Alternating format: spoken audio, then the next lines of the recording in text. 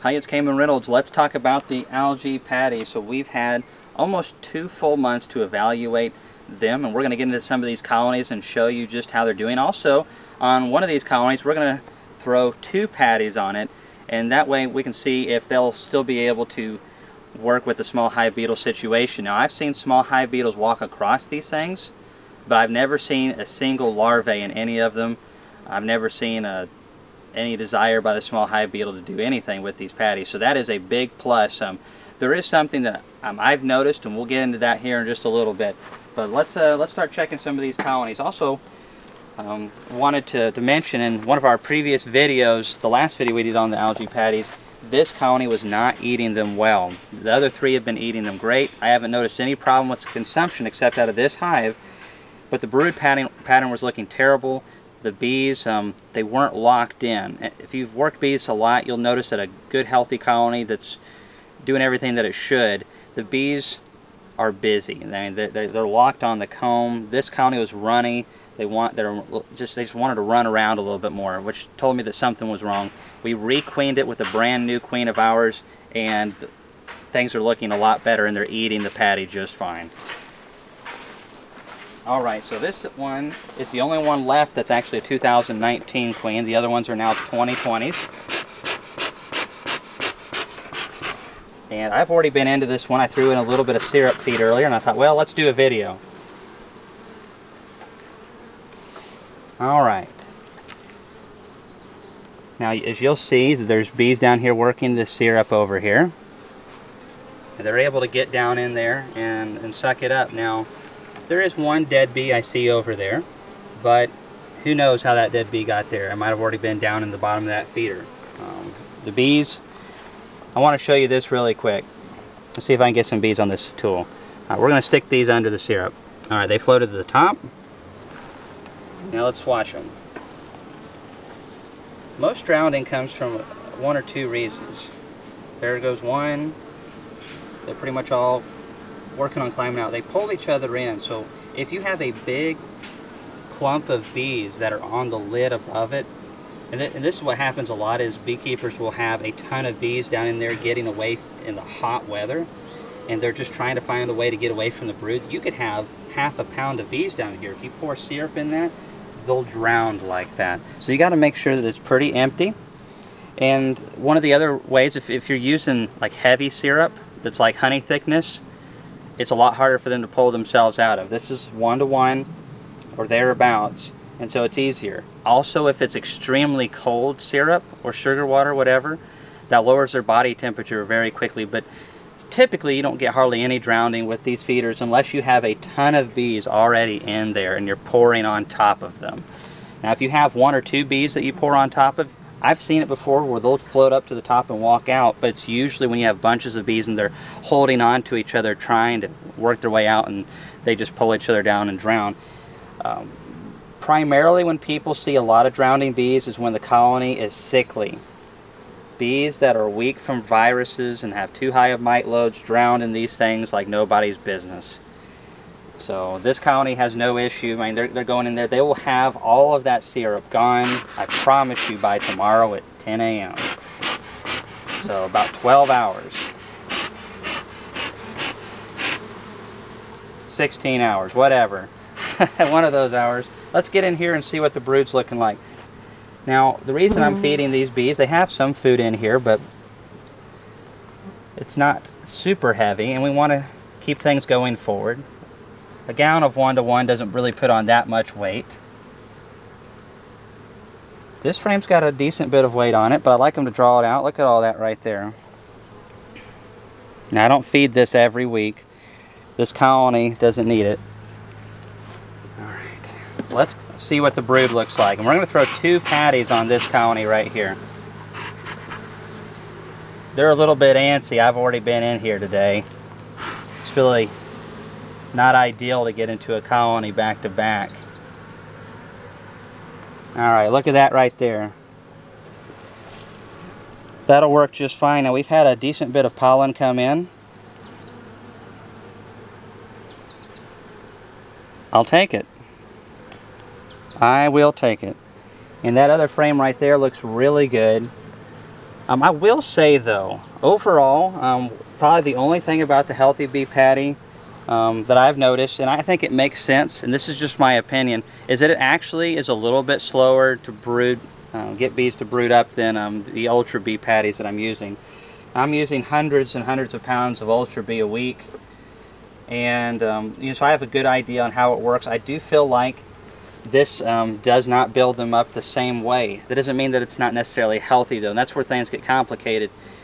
You can't just take something right at face value, and 2 months is not enough time to really evaluate a whole lot.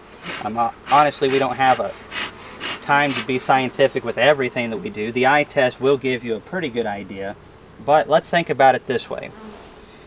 Why are the small hive beetles not attracted to these patties? Well, it's probably not because of the algae. I doubt that the beetles care whether the protein comes from algae or pollen or soy or bananas or whatever. Those carbs and the proteins, that's what they want. But what's probably keeping them away is the essential oils and stuff in the patty. However, there's a lot of time in these things, and I've used products like Life VAR and Guard. One thing that you'll notice as you're killing mites with those products is that it suppresses brood rearing to a degree. And a lot depends on temperature, and I believe that that's why I'm not seeing quite the same buildup as Ultra Bee with these things, is because of that really strong smell from all that stuff. They still can eat these things no problem, but the colony runs off of pheromones. The queen knows where to go off of pheromones. All the communication is through that. If it's slowing that down by 10%, the communication process, then that's going to have an impact on the colony. However, is that necessarily bad? If you're trying to eliminate mites, sometimes lowering the brood the amount of brood that you're producing is going to expose more mites, because most of the mites are in the brood. So in combination with a treatment, could this be good?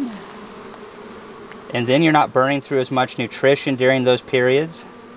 I'm breaking these up just to show you that you can. We're going to throw 2 pounds on here, and we'll check back later. We'll check some more colonies, but just that's all I wanted to say on that, really, is just the fact that you just don't really know. It might have some positive gains, because there are beekeepers, it's very popular, especially in other countries outside of the US, to actually cage the queen or remove her and create a split. Though there's multiple methods. Some people just cage the queen, shut down brood rearing entirely.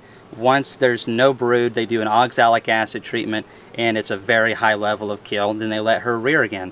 Some people like myself make a split that breaks that up and gets them a brood break. There's a lot of different ways, but so what I'm saying is, just because you're slowing the bees down doesn't always mean that that's bad. But if you're trying to get your bees to brood up heavily, that might be an issue. Just think about it. All right, so there we go. That is a lot of patty right there. I have yet to have thrown 2 pounds of patty on any colony, especially of this size.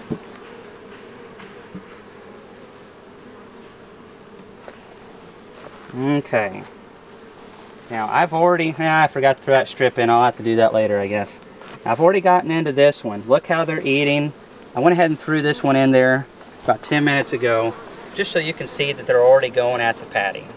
I only threw 1 pound into this hive. You can also see the syrup to the left, and they're going at that also. You know, so that is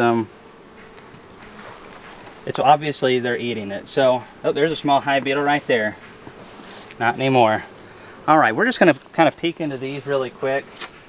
I want to peek into this one because I want to see how the new queen's doing. She's been in there for probably 2 weeks now. Just see what the results are. I'm just going to smoke these bees down.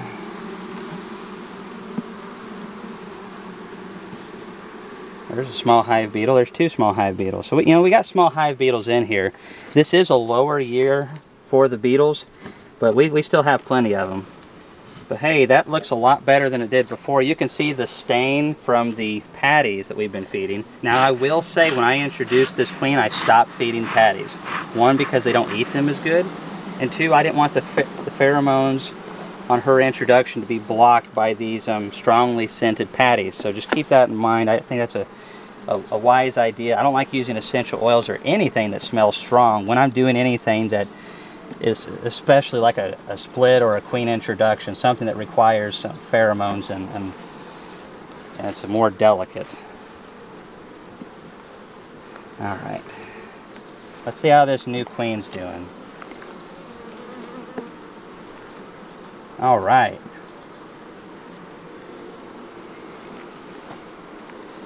So here's one frame. There's some emerging brood in here. Maybe she's been in here longer than 2 weeks. I can't remember, to be honest. It might be 3 weeks now. This might be her first offspring. It probably is. I honestly can't keep track of everything that's going on right now. That's Laurel's job. What a terrible job she has. I give her too much. So look at that brood right there. You can see they're capping this all the way out to here. There's larvae. So they're really starting to look a lot better. Bees are locked in. New queen's doing great. So sometimes it doesn't matter what brand of sub that you're using, but they will not eat correctly if something is out of balance in the hive. Happy bees eat.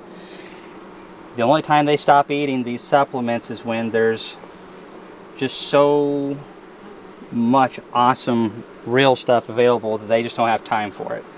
But if they can get both, a lot of times they will if they have time to work them. Alright, so I'm just going to throw a pound on this one as well. And a pound on, I guess I already did that one, so we're just going to throw that right there, and voila. So I'm going to definitely feed this one. You'll notice there was hardly any capped honey anywhere on this, and there's some foundations. I didn't want to feed heavily during the queen introduction period because I didn't want to plug up the combs that they did have. But so, one thing, there's a lot of bees down in here. You know, I'd say probably 200 or so, 300. Just smoke those bees and get them to run on out of there. Sometimes they just won't do it. And I've got some floats. Sometimes they'll propolize those down there, so you gotta loosen them up. And I left my feeder cans at my dad's house, so I'm using a bucket today, and it kind of works. We're going to fill this one up. But look at all those bees running out the top there. And look at all these bees floating right here. You know why most of them aren't climbing out? It's because they are more concerned about getting that food in their system. That's what they want. Bees don't rationalize that, oh my goodness, I could be drowning right now. They're just thinking, oh my, here's food, let's take it in. They're really more like computers, biological computers that respond to stimuli. And it looks like I might have crushed one earlier when I got my hive tool down in there, but that's a queen cage I left in there. Oh. So anyways, but look, the bees are already climbing out of here. Once some of these have gotten more in their stomach, and just keep in mind, just because you're seeing 1 or 2 dead bees in there does not mean necessarily that it's because they drowned. There are thousands of bees, tens of thousands of bees for me, that die in my bee yard every day, and some of them die in the hive. They'll just be weak, they'll get down in there and they'll die. It happens. It's just a matter of math and statistics. So hey, these patties, you might need to check them out. They run cells occasionally, so just keep an eye out for that. You know, I'm not saying that you should use them, I'm not saying that you don't. These videos are just so you guys can see kind of what they're doing for us before you buy, and maybe it'll help you make a more informed decision, because a lot of beekeeping products, we have no gauge to be able to determine what it is or what it's going to do for us. So anyways, thanks for watching our videos, and if you've used them, let us know how you liked them or didn't like them below.